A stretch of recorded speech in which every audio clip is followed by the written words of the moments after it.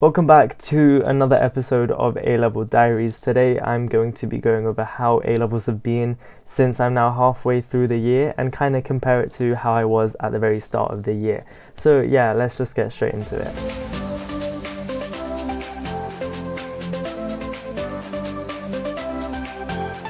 Okay, so at the start of year 12, A-Levels were pretty chill because it was mainly GCSE and just a lot of things were very hectic at the start, but then it died down really quickly. I cannot say the same for right now. I did not expect things to ramp up so fast. I think a lot of people say that the transition between year 11 to year 12 is a big jump, but to be honest, it wasn't that big. The big jump was from December to January, or the next term. The amount of work, the amount of exams, just the sheer exams that we've had to do has been insane. I can't explain how difficult it's been, but at the same time it's weird. I can't explain it. For anyone who doesn't do A-levels, the best way I can really put it to words is you just constantly get examined on everything that you're doing, and you constantly have work to do on top of that. So these exams just pile up on top of the work that you've got to do.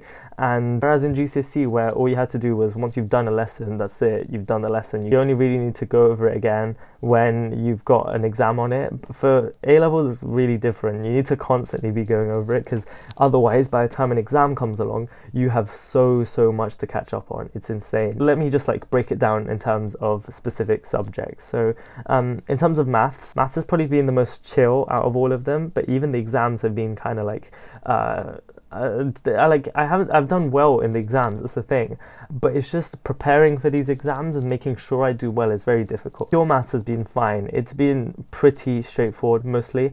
There would be times when I'd be like, oh, okay, that doesn't make much sense. I'd just go home and just do a few questions and I'd be fine. Mechanics was a bit weird. I didn't really like it. So the way A-level maths works is, on top of normal pure maths, you've got mechanics and statistics. They are not nice. I do not like them at all. I hate statistics. It's so bad.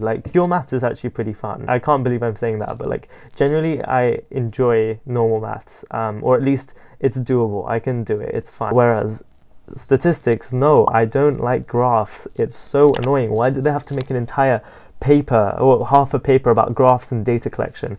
I don't want it. Edexcel, no thank you, I'm good. Okay, I got a bit riled up about maths there, but in terms of biology, it's been a lot as well. The thing is though, one thing I can say about A-levels compared to GCSEs is it's so much more interesting. There's never really a lesson that I go to and I'm like, oh, I can't be asked for this lesson, but just I can't be asked for the work to do outside of the lessons. That's the difficult part. The lessons are fine. Usually they're very content heavy, especially for biology. The best way I can really describe it is you do about 3 lessons worth of a GCSE biology lessons in an A-level biology lesson. So you get a lot done. You think you're done, but then they just continue going and going and going, and it just doesn't stop, and you've just got all this information just coming in.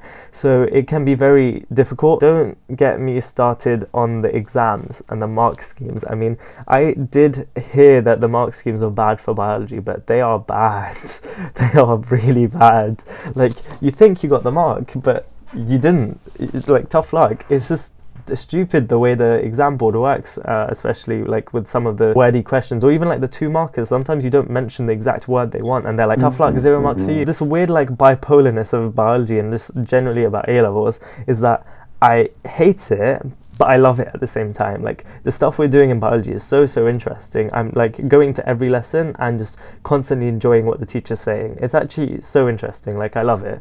But at the same time, it's annoying, all this work that we've been given and all the stuff that we're meant to do. It can be very difficult, but I think it's easily able to get through. As long as you have a robust plan, and if you stick to that, you're fine. But it's just making sure you're always organized and making sure that you're always on top of it, because as soon as you start slipping away, everything starts falling backwards, and you have to be really on it for everything to work out smoothly. Chances are it's not going to work out smoothly. It's very difficult for it to be one smooth ride.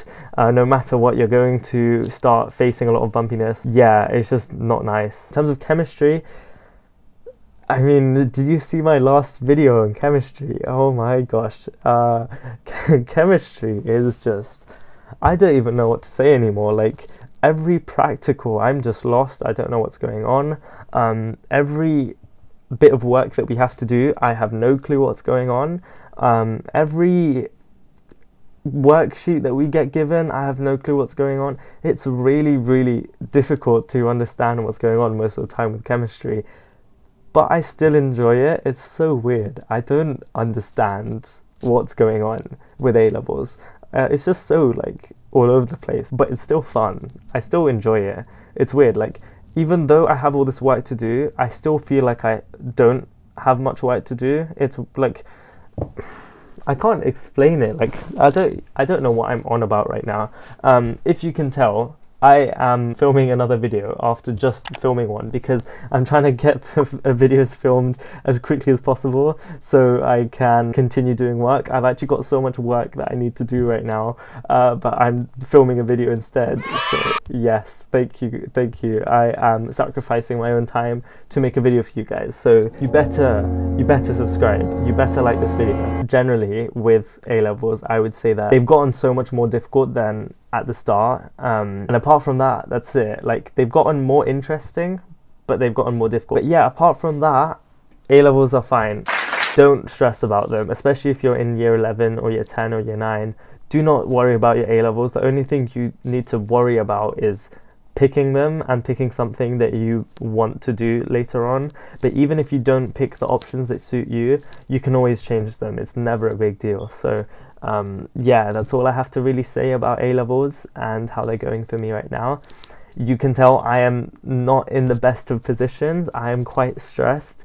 I've got a lot of work to be catching up on, and generally it's a very, very chaotic life. Let's just hope I do well for my end of years, and yeah, that's all I can really say. So I'll see you again next time. I hope you somewhat found this video useful or entertaining or just anything. I don't really know what this video was meant to be for, but yeah, if you guys have any things you want to say, leave them down below, or like in my email as well. But apart from that, I don't really need to say much else. I think I've blurted everything off my mind.